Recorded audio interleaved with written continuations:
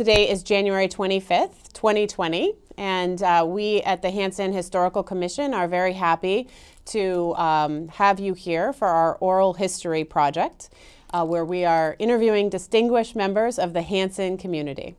And we're going to get right into this, and basically what we'd like to do is just have you give us some history about your life here in Hanson. And we'll start with, if you could give us your name, your date of birth, your place of birth, and your current age.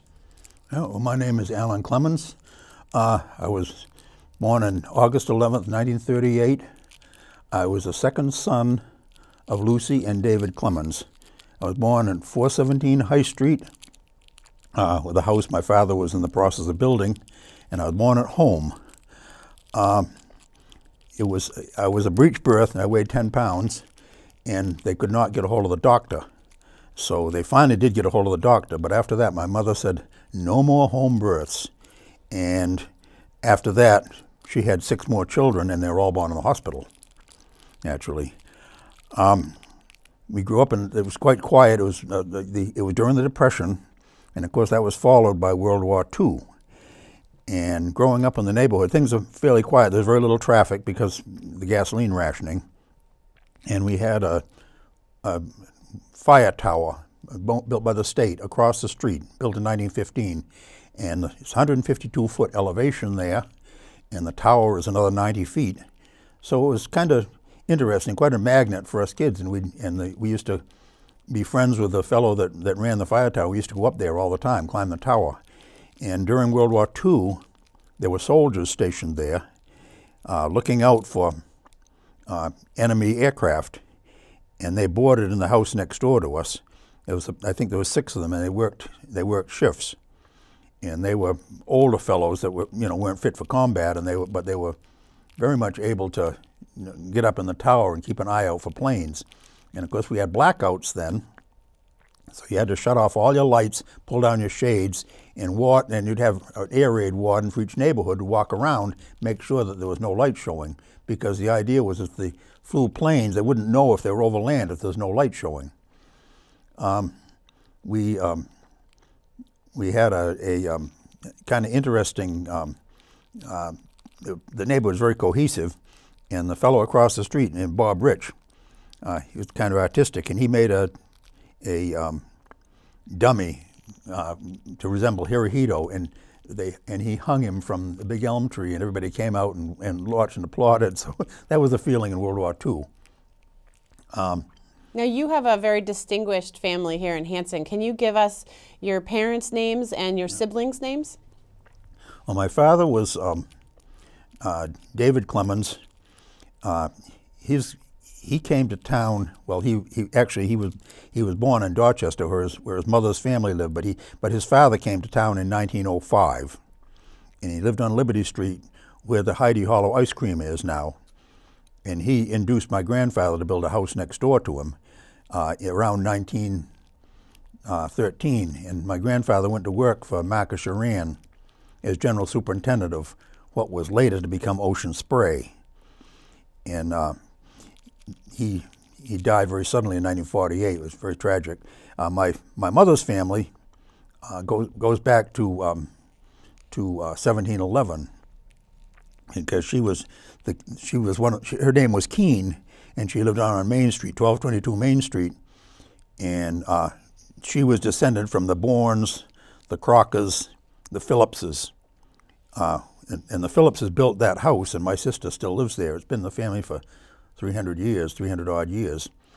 And the front part of the house was torn down, but the kitchen remained, and the kitchen remains this day. And they built a new house on the front, but the stone under the kitchen with the date 1711 etched into it.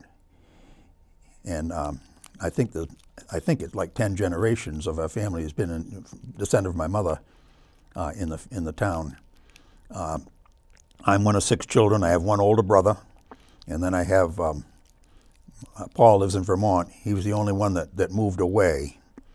And then I have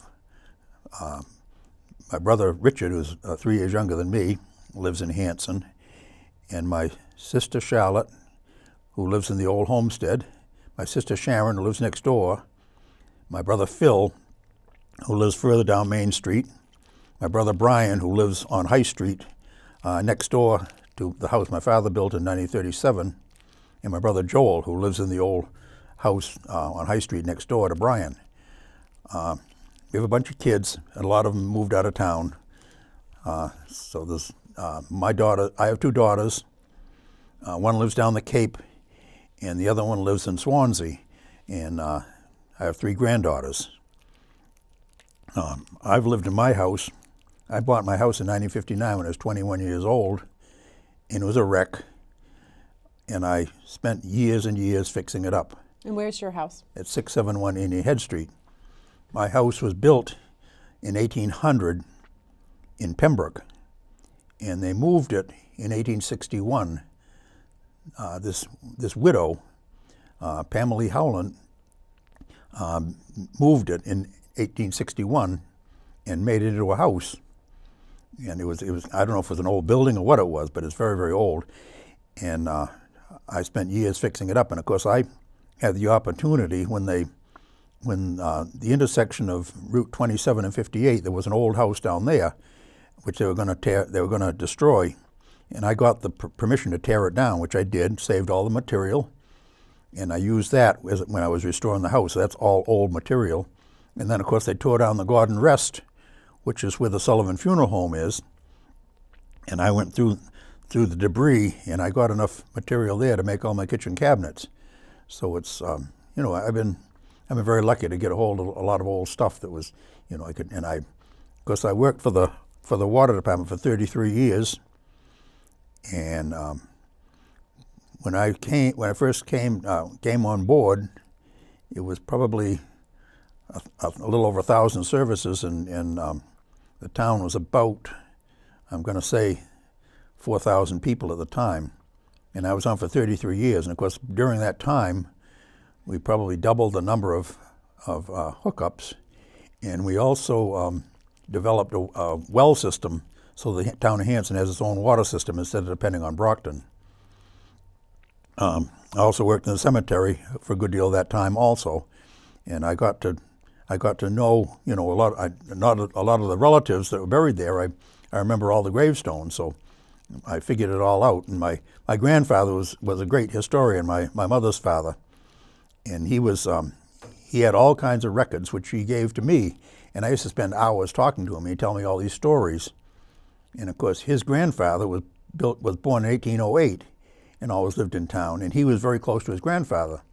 So I got a lot of the stories that his grandfather told him. I've written. I'm in the process right now of writing a booklet, and I'm incorporating a lot of the stories. So I'm not going to go into them now because I don't want to spoil it for you. You're going to have to buy the booklet in order to get the stories. Now, you mentioned that you worked for the water department. What was the first job you ever had?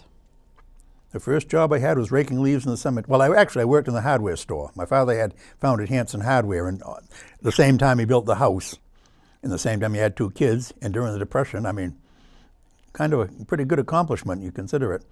And where was Hanson Hardware started? Hanson Hardware was originally in the building right beside the big chimney on Main Street. There was an extension, which is now gone, which housed the Hanson Hardware. I guess he must have rented from Mr. Iran. And then later, a few years later, the building across the street, they moved in there. And they were there for quite a few years until my father retired. And then my brother-in-law took over the business, and he moved Hanson Hardware up the street to just beyond Elm Street. And he eventually sold the business, but it still seemed to be going strong. So it was you know, you think about during the Depression, establishing a business, that was pretty good on my father's part, because he didn't have a car at the time either, so we walked back and forth to work. We didn't have a car until 1948. He bought a truck, a stake body truck, which we used as a car. And then in 1950, he bought a new Pontiac, which was really something to have a car. But of course, he could borrow my grandfather's cars, but still, it was kind of interesting. I remember there was, when I was really young, there was a number of dirt roads in town. In fact, Home Street was a dirt road. from starting from the corner of Phillip Street and down to the house where Sean Keeley lives, where the moderator lives. But the middle part there was all dirt. And I remember walking down there with my mother and my grandmother and my brother. And we walked down to Teresa's house, which a fellow named Drake lived. And he had a barn. That's in West Washington Street. Yes. 517 West Washington. And he had a big barn there, and he sold antiques. And in the barn he had a wagon and a full-size white wooden horse. And it was hooked up to a fancy buggy, and there was a lady, a dummy of a lady in the buggy, all dressed up in high Victorian fashion, sitting in the buggy. And that was fascinating to me. And of course he had all kinds of antiques there. And but he was quite a character, and I think the thing may have been abandoned, because I don't know what year your parents bought it, 1949? So I don't know if they bought it from his estate or what, but his family went way, way back there. They may have even been the original owners, I don't know, but it was kind of interesting anyway. And of course there was all fields along Home Street, small fields that they used to cut for hay. And all along High Street there were small fields. And when we were older, we belonged to the 4-H club, and we had sheep. And we used to cut the hay ourselves for the sheep. And we used to cut all the fields along High Street. And of course now there's all houses in them, but it was kind of interesting at the time. And we had a couple of old Model Ts, which we used to pull the hay rake and the cutter. And Gallon Brooks had a baler, because he was Marcus Duran's son-in-law. And we get all the hay piled up, and then we put it in the baler and bale it up into bales for the winter. It's kind of interesting. In fact, I have pictures of when we used to do that. Can you tell me a little bit about when you and your siblings went to school, and what schools you went to? Yeah, I went to school. I started in Washington Street School, 1943. Of course, the war was just starting, and I can remember we were told there was 2 school buses. One picked up the kids in Montponset, and the other one the rest of the town. And we were taught to. They would have an alarm, and we would all go out in the middle of the hall, the central hall, and we'd all sit down with our backs against the wall in case there was an air raid. And about that time, well, a year later, 1945, they started a school lunch program. So we actually had lunch served at the school, which was a kind of a big deal for us. And I can remember when I went to school there, the field next door, there was an old man, old Mr. McLaughlin. He lived there, and I can remember him coming out of his house and going to the barn. He had a big white horse, and he hooked him to a plow, and he plowed up the whole field next to the school. And then we came out of school, and he was sitting by his table smoking his pipe. And they said he always quit work at 4 o'clock, no matter what. But he was. But I remember, and of course, it was all across the street. There was all big hay fields. So it was kind of interesting. And then I went there for 3 years, and then the schools began to get kind of crowded. So they had classes at the Grange Hall, the Thomas Hall, both of which are now gone, and the Town Hall, which is still there. And I went to the Town Hall and for 4th and 5th grade. And at one point, we had 4th and 5th in the same room by the same teacher. And she was supposed to concentrate on the 4th once, and then we were supposed to shut up, and then she concentrated on the 5th. But I listened to it all, so I kind of combined. I kind of took the 5th grade 2 years, and they also had the 3rd grade upstairs. And at one point, myself, my older brother, 2 of my cousins were all 4 of us in the downstairs room, and my other cousin was in the room upstairs. So, and we all rode our bicycles, because I lived on High Street, and they'd come up from Main Street, and we'd all ride our bicycles to school. And we had an old dog, and she'd try to follow us to school. My mother would keep her in. Then my mother would finally let her out, but she had figured out how to get down there. So come recess, she'd appear, And of course the kids, all the kids loved her, and they were feeding her the lunches and everything like that. And finally it got to the point where the teacher would allow her to come in and sleep under my desk. You imagine that nowadays? But she'd accompany us to school to sleep under the desk. And of course it was pretty informal there. The kids would spend the recess most of the time throwing rocks into the pond. But it was pretty nice. And then I went to L.Z. Thomas School for a couple more years. And my older brother Paul, graduated from there, the 8th grade at L.Z. Thomas School, the last to graduate there. And the following year, 1951, we went to the Indian Head School, which was brand new. I went there for 1 year. And of course at that point, the 8th grade wasn't such a big deal, so the graduation wasn't such a big deal when I graduated from there.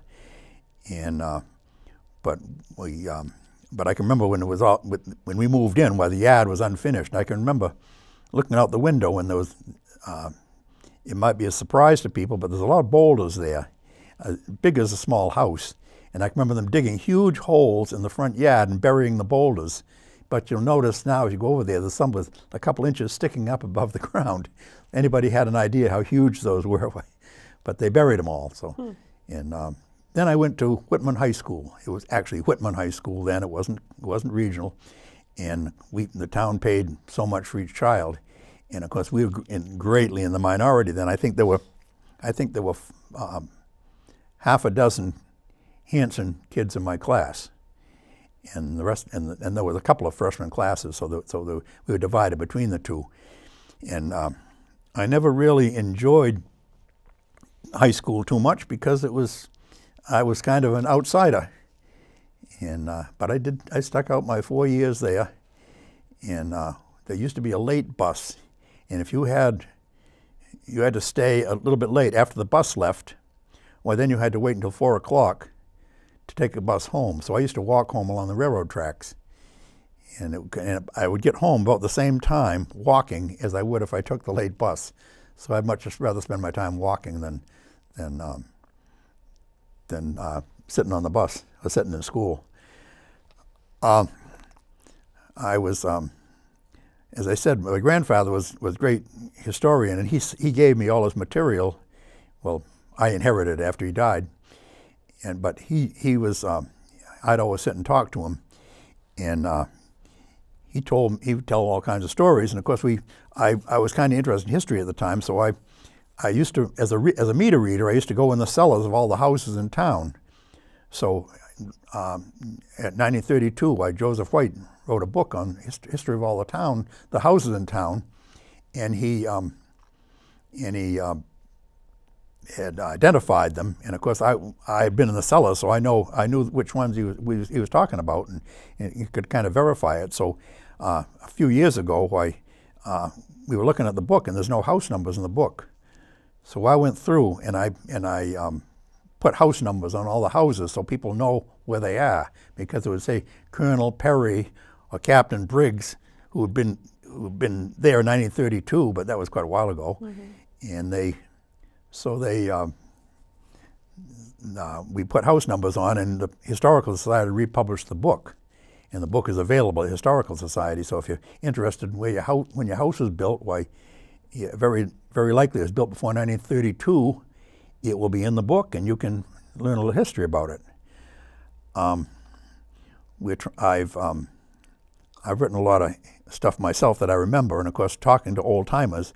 When I went to work at the water department, of course, it was down next door to, well, actually, where the front yard of where Rockland Trust is now. And there was the highway department there and the water department. And in 1965, Walkie bought the land and made a parking lot and expanded his store. So at that point, we were moved up to the area on Indian Head Street by the ball fields. And but it was kind of interesting because they're all old timers working for the highway department, and they told me all these tall tales of what they remembered. And of course, a whole different generation, because most of those fellows had been born in the late 1800s. So they would tell about. Is there a tall tale that is one of your favorite tall tales that you'd like to share? Well, I don't want to give away No, but well, there was. Let's see. I know the camera's running. We're on the clock.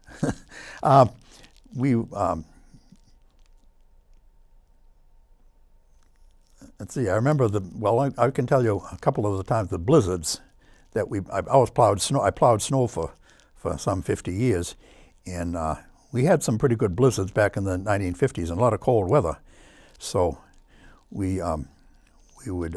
I remember up on West Washington Street, there's kind of a hollow where it comes across what used to be Cushing's Pond, and I can remember that filling pretty much level with snow, and nobody could get through it. You had to. They finally got a road grader in there, and they were finally able to break through. But there was probably a 15-foot drift there, and of course I remember the blizzard of '78, and it was strange. That was not as bad as 2015 because it happened, and then it kind of got warm, and then it gradually melted, and pretty soon it was all gone. But in 2015, it kept coming and coming and coming, and day after day. So that seemed to be a lot worse. I know we were called on a couple of times. Now my brother and I, we were down to Cranberry Cove, and there was a couple of girls there, and they said that they had picked up a snapping turtle on the beach, and they were going to take him and let him go someplace, so they put him in the car, and he crawled up under the seat, and they couldn't get him out. So they went down to the fire department, and they didn't want to touch him. So they wondered if we knew what to do. So we took a couple pairs of vice grips and grabbed the edge of his shell and held pressure. And of course he was strong, but he'd finally get tired and have to let go, and we were able to get him out from under the seat. And we put him in the back of the truck and dumped him in Wampatuck Pond and set him a corn. But a lot of interesting stuff like that. And of course we used to read meters, and of course there was no leash law then. There was a lot of dogs, and we didn't make friends with most of the dogs.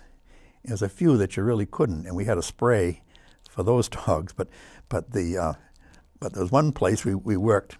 It was Arlene Street, and we would read the meters there, and we'd get out of the truck, and of course we'd walk one side of the road, and there was a little dog there that was a little German Shepherd, and we fed him some dog biscuits. So we'd walk around reading the meters, and any dog would come out, he'd go after them, protecting the guys that were giving the dog biscuits. So people would look out kind of, what's these guys with a dog with them, you know? And he wasn't our dog, he just kind of befriended us. That was kind of interesting. And of course, when I first started reading, we had to go inside everyone's house to read the meters. And some people really weren't much when it comes to housekeeping. And you'd open the cellar door, and the way they do their laundry, they'd open the door and throw the clothes. So you'd get on the cellar stairs and it was going down like going down a ski slope. Now, I've always been impressed by how much you know about houses in Hanson. Anytime I bring up a house, you seem to have the history of it and have the background. Are there some houses in Hanson that are some of your favorite houses? And yes. It's interesting. I got most of my information from Joe White's book, and of course I've been able to confirm it because I've been in most of the houses. But the house on King Street, which is supposed to be the oldest house in town, it's right on the town line, and that was built in around 1695 or thereabouts. And I think it's been changed. But one thing is the beams are very square. Everything is perfectly square, and it has down cellar. There's a nice stone cellar. There's a drain that goes off towards the street, which I presume must emerge down in the hollow there to drain the cellar. And of course, a lot of work has been done on it over the years. And there used to be 3 buttonwood trees in the front yard. 2 of them are gone, one of them's still there. And those are supposedly planted during the Battle of Bunker Hill, because they said when they were planting the trees, they could hear the cannons at Bunker Hill. Another one across the street, in fact, I think is built with timbers from an older house because all the floor joists have these long notches in them. And the way they used to build houses, they would notch out, and then they would take 3-inch plank, and they would insert both ends in the notch, and they would be all made of vertical planks. I haven't. I saw a house in Middleborough like that, but I've never seen any in town. But of course, that house is newer. That house was built in the early 1800s. There's a house on West Washington Street, down by the river. Used to be a beautiful house. That's, I think, the second oldest house. That was built in 1704. And it was damaged by a fire. I'm going to say it must be 10 years ago. And at the time, the fellow that, I think he still owns it, he was trying to rebuild it, and the building inspector we had was kind of a difficult chap, and he wanted him to bring the whole house up to standard. Of course, it's an old house, and you can't take a house with beam ceilings and raise the ceiling 4 inches because it's just not possible. So I guess he kind of gave up, although he's got the house covered with plastic. I don't know what the shape of it is, but it's a shame because it's a really old house, and it could be beautiful if it were fixed up, but I don't know what the situation is inside. But another one is, well, let's see, there's the Cushing House, which is up near, let's see, I think it's Dan Dell Contract. It used to be a Pontiac garage, and that was built by Elijah Cushing. And I always knew he was a very wealthy man. I never knew why, and now I realize it was because he ran there was a iron mill on the Indian Head River, and they at the corner where State Street crosses the river, and there was an industrial complex there. And there's a fellow from Hanover Historical Commission who has located all kinds of bills, and he believes the original anchors for the SS Constitution were cast there. And of course, but Elijah Cushing was the one who and he was a very wealthy man. And to this day, you look at the yard, and there's a stone in the yard. It looks like it's cut like a loaf of bread, and it's about, I'm going to say, 2.5 feet high. And the reason that stone is there, because Mr. Cushing was, I guess, vertically challenged, to say he was short, and in order to get on his horse, he would get up on the stone and then get onto the horse from the stone, because he couldn't hardly make it up off the ground. There was, and also, when there was a General Benjamin Lincoln who received Cornwallis's sword at Yorktown when the British surrendered, and he married Elijah Cushing's daughter in that house. Another house is built in 1763, where Ruth Johnson lives on Indian Head Street, right across from the ball fields. And that house was built by one of the Cushings, and they lived there until, I think, around 1820, at which point they sold the house and surrounding land to the town for a poor farm. And they owned, the land that went with it was where the Indian Head School now stands, and the town forest and Camp Wampatuck are all part of the farm. And of course, they housed the inmates in the house, and they hired a man and wife to look out for them and run the farm. And of course, the inmates worked on the farm, or whatever they could. The women, I'm sure, sewed and knitted and wove. And then in 1902, they built a new poorhouse right across the street. It was a big house designed as an apartment for small apartments for each individual. And that worked out pretty good until the Depression. And at that time, where they thought, well, instead of having the people work, we'll just have them go to the town hall and pick up a check.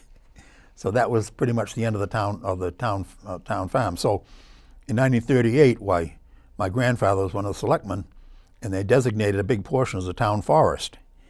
And I think that they sold a piece to what was Camp Wampatuck. And later on, that's developed into a housing development now. And of course, the other piece, the Indian Head School. And of course, the town forest is still, we have about 34 acres left, which goes from the road all the way to the pond. has a nice trail running along it. Mm-hmm. Now, one house that you have been very instrumental in helping to renovate and save is the Bonney House. Bonney House, yes. So maybe you could tell us a little bit about the Bonney House, its history, the renovation process, and then ultimately the goal for Bonney House. Yeah, well, the Bonney House is built, as we can figure out, 1800. And it was and if you could tell a little bit about where the Bonney House is. It was built further down the street, and the house where it was located, where Gary Naylor lives, just down the street. And according to Joe White's book, they built the house, and they tried to dig a well, and they couldn't get water at the house. So they decided that they would take and move the house up the street, which they did. And they moved up the street, and they were able to dig a well and get water there. And then, of course, then around 1840, they built another house on the same foundation that it was first on. The Bonney family lived there for many generations, and they owned a good deal of the land, which now comprises the county hospital. And if you go down at the bottom of the hill, below the water tank, there's a big boulder, which is known as Split Rock. And unfortunately, there's a chain link fence there, and it's on the wrong side of the chain link fence. But that, on the top of it's carved with a chisel. It says N. Bonney, carved on the rock.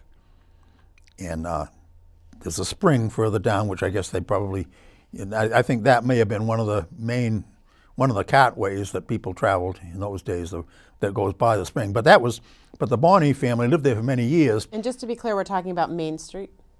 No, we're talking about High Street. High Street, yes. High Street. And the Bonney family, in 1914, Plymouth County was looking for a place to build a hospital because of the tuberculosis. And they figured a high elevation was the best, and near the center of Plymouth County, which that fit. So they bought the Bonney House and the land, and they built the hospital. They kept the Bonney House, and they used to use it as a housing for nurses. And it remained there. And there used to be a barn when I was a kid, and the barn disappeared. And of course they built all the hospital material, everything, and it was.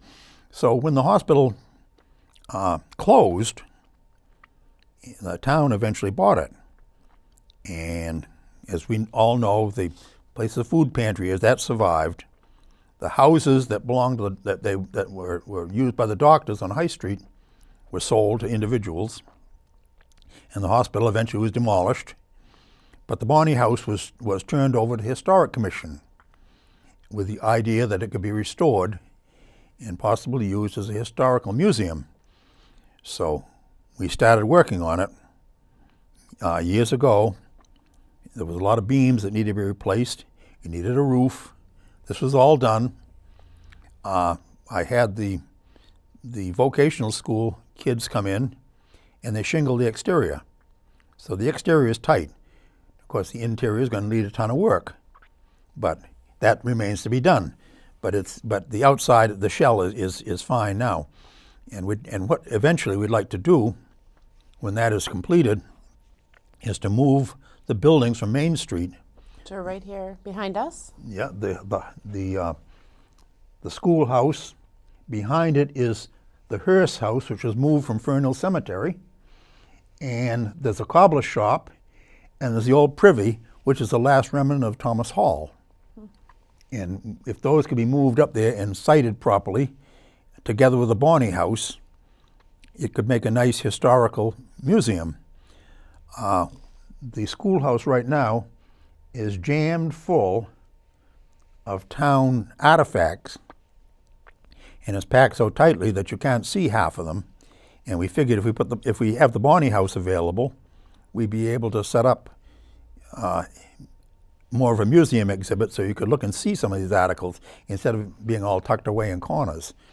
But that's down the line. Everything takes a lot of time. Anytime you do anything for the town, it takes twice as long as it would for anybody else. But is there anything in the that the Historical Society has on any of the artifacts that you think are particularly noteworthy? or maybe one of your favorite? Yeah, it has a violin. In fact, I think it's in a private home right now, but it's worth a lot of money. That was built by Seth Miller Briggs, who was well known as a violinist, and he finally, when he was in his 70s, he moved down to Pleasant Street, and said to live out his final days, which he did.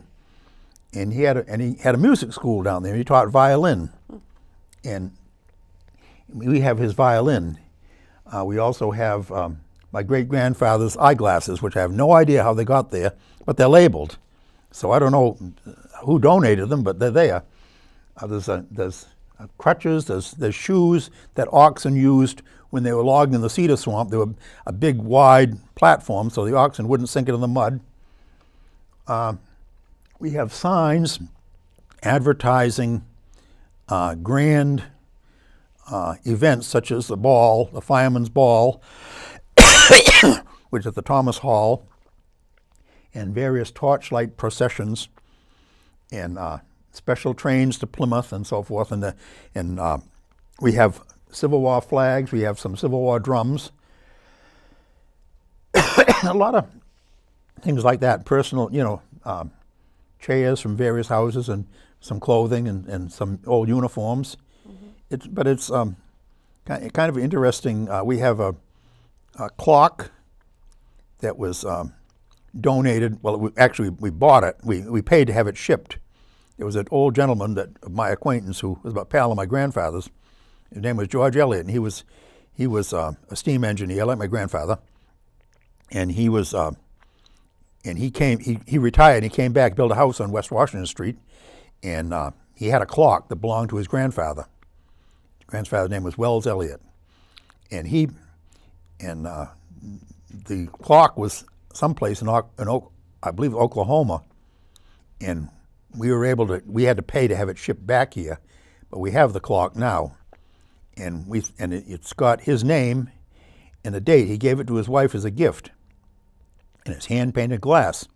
So we had it looked at by a person who was interested in clocks, and he said, actually, he says, he gave it to his wife like in 1870, and the clock actually dates to something like 1817 or thereabouts. It's a much older clock. Oh. So that's an interesting artifact we have.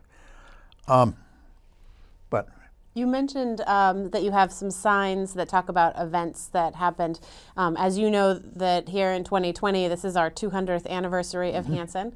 Do you have some memories you can share about events that happened in Hanson, or certain traditions that happen in Hanson that you think are special? Yeah, well, I wasn't here for the 1920, but I was here for the 150th, and I know we had a lot of interesting things. They had dinners, and they had a parade. And one of the things I remember particularly was they had a giant flag, American flag, and they had it down to the town hall. And I guess just about everybody in town came down. Everybody grabbed a hold of the flag. We spread it all out, and they took a photograph from a helicopter. And they had another flag, a little smaller flag, still huge, and they hung that from the ladder truck with the ladder fully extended. So it was kind of interesting day.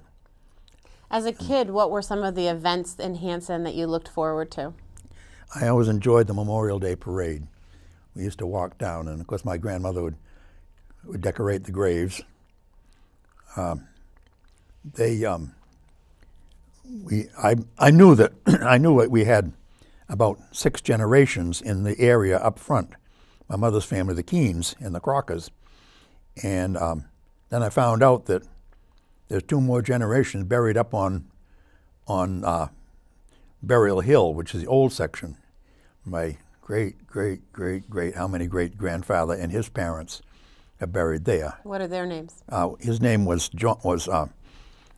Isaiah Keene, and his father's name was also Isaiah Keene. And his because that was names that were in our family. Nobody's been named Isaiah, but Lydia, his wife's name was Lydia, and of course my great-grandfather's sister, who I just barely remember, her name was Lydia. And of course, my brother Phil, his granddaughter is named Lydia. So we keep it going. Another one is Lucy. My great-grandmother's name was Lucy. My mother's name was Lucy. And my niece lives in New Hampshire. Her name is Lucy.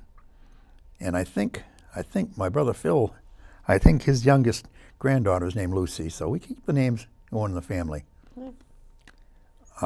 What is one of your favorite places in Hanson? My own house.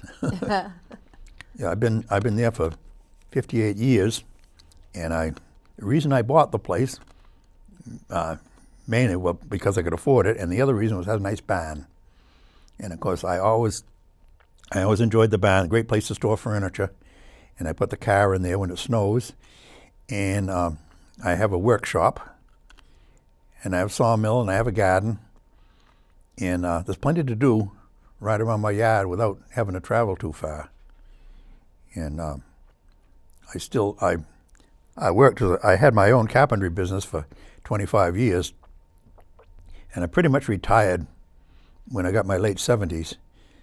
And then this last year I had Lyme disease, so that kind of affected my mobility a little bit. So I'm pretty well retired now. And but I do a lot of history and so forth. And when I hit somebody to drive me, well, we travel to a lot of these places, historical places I'm interested in seeing, because there's a lot of stuff. I mean, I don't think you could live long enough to see all the places, you know, within a driving distance, the historical places in the area.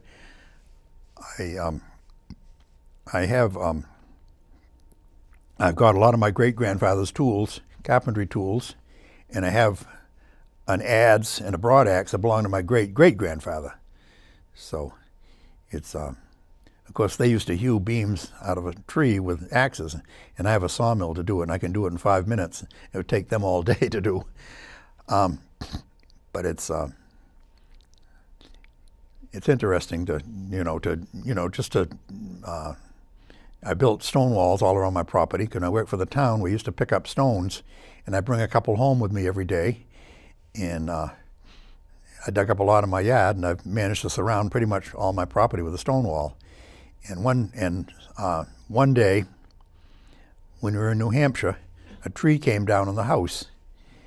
And that was kind of a good thing, because I was pretty good at carpentry, so I just took the insurance money, and I was able to square off the south end of my house with the insurance money. And then some years later, a car went out of control and hit the paper boy and came right into my living room. So it just took out the front wall, but of course the house is all post and beam, so it never sagged or anything like that. So I got insurance from that and rebuilt the front wall of the house. And of course I had torn down the old house, so I had material that was compatible, same kind of material, so I just used the same material and rebuilt the front of the house. And then a few years later, I built a stone wall right in front of the house, because I had it on both sides, but I figured it was a good idea to have it in front of the house. And I figured if somebody hits the stone wall, it might slow them down a little bit so they don't go into the house. But so for the record, can you state the address of your house? 671 Indian Head Street. Okay. And I have a brick driveway, which I picked up bricks for years and years and years, and I did the driveway with bricks because I don't like hot top driveways, but it's nice to have a driveway you can walk on without picking up the gravel. And when I was younger, we had chickens and we had sheep, and it was kind of fun, you know, but it's a lot of work to get up in the morning and have to feed the animals. So we finally wound up with just a cat, and finally the cat went, and now we have no animals. So it's, but I always burned wood, and I still burn wood. And my family has always burned wood. In fact, when I grew up, my grandfather had burned wood, and my father burned wood. And when he had the hardware store, he used to sell the Ashley stoves, and he was the only one around selling them. He sold hundreds of them, and they're a very popular item because, of course, the oil crisis was upon us. Mm-hmm. And down behind me, where they there's a new development, that's Indian Trail, Indian Path. All the houses are electric heated. And then when the gas crisis, the oil crisis hit, and the electricity prices spiked, everybody ran screaming to get wood stoves because they couldn't afford the electric bill. Yeah. Because it was like a couple $1,000s a month some of them were paying, and it was any kind of heat was cheaper than oil, and then electricity rather. So we have about 5 minutes left. Are there any stories about Hanson or experiences or thoughts about Hanson that you'd like to share? Well, I was on the Conservation Commission for a number of years, way back when, with Pete Nowosielski, and actually with Peter McLaughlin, who just passed away. He was just a kid, but he was very interested in conservation, so he was on for a couple of years. And we were able to buy a few pieces of land. The state self-help program had just started, and we were able to buy a piece of land on Winter Street from the Wenz family and get 50% reimbursement for it, which was kind of good. And then we bought... And what is that property used for now? It's just conservation land. Nothing's being done with it, but it can't be built on, which is kind of important. And of course, over the years, we picked up a lot of land in the valley where the Indian Head Brook flows.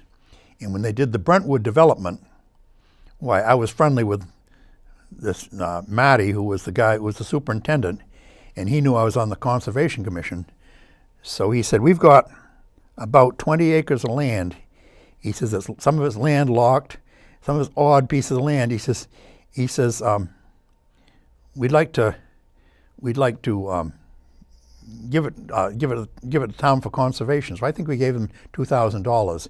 And there's a lot of scattered little pieces of land in the Brentwood area that are, one of the things is the brook that goes through there, and the conservation land, which, you know, is kind of a good idea to keep it. And of course in Hanson, why, we have a lot of conservation land which can't be built on, which gives us breathing space. I don't like to be 5 feet from the house next door. And of course, Hanson does not have public sewerage, so of course that limits the size of the lots, because you have to have room enough to put a sewerage system in. So that's one of the good things. We bought half a dozen pieces of land, and I finally had to get off because I was working for the town. I come home at noontime and there'd be half a dozen people waiting for me, and I had half an hour lunch break. And of course, if I didn't get back in half an hour, why, I'd get the devil. So I finally had to give it up because I just couldn't take the pressure, because everybody would want to. Of course, the Wetlands Act came in. We had to get a permit to fill any wetlands, which is a good thing. But they hounded me, so it was. But then it's since landed in good hands. Elton Smith, together with Pete Nowosielski, were able to shepherd it along for quite a few years, and they bought the land off of Elm Street there, which was going to be houses, and now it's the Smith Nowosielski property, which is behind Ellen Stillman's. And then of course we looked at all the Cranberry Company property once was for sale for $330,000. I think there was like 1,500 acres, and we tried to get the state interested, and nobody was buying then. So then, of course, a lot of it is developed now, but of course part of it was the Burridge Pond Conservation Area, which later on the state did buy, and they bought that from Northland Cranberries. And of course there's about, I think like 1,000 acres there, and 800 of them are in Hanson. Actually, there's more than 1,000. Then of course there's Audubon land, and there's a couple of other preserves there, so there's probably, between that and the ponds, there's probably like 3,000 or 4,000 acres. It goes over the Turkey Swamp in Plimpton. So there's about 3,000 or 4,000 acres that's all pretty much conservation land. So that's a really good thing. It gives us a good buffer on the south side. Of course, they bought the land, the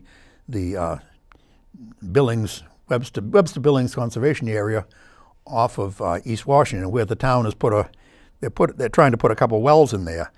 But that was all going to be gridded off into houses, and it would have been so concentrated there. It's a good thing to have a little buffer there. Yeah. And well, yeah. thank you very much for spending this time with us. I feel like we have only scratched the surface. That's you have for sure. so much Yeah. knowledge about Hanson.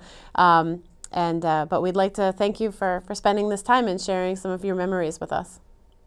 Yeah, well, thank you very much. I enjoyed it, and I hope to have a booklet ready with a lot of stories in it, which some people might find interesting, because of course a lot of the stuff happened before zoning. Thank you, Allan. Okay.